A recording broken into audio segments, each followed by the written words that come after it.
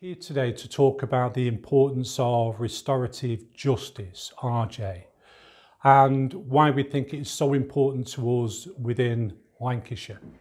Well, it's important because it works. It works in a very powerful and sometimes profound way. We know that many victims of crime sometimes struggle to come to terms with what has happened to them and why.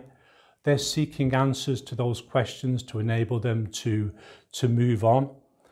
And so enabling them to come face to face with the offender, with the perpetrator, gives them an opportunity to really understand why it's happened, to challenge them, but it also makes the offender face up to the devastating impact of what they themselves have created.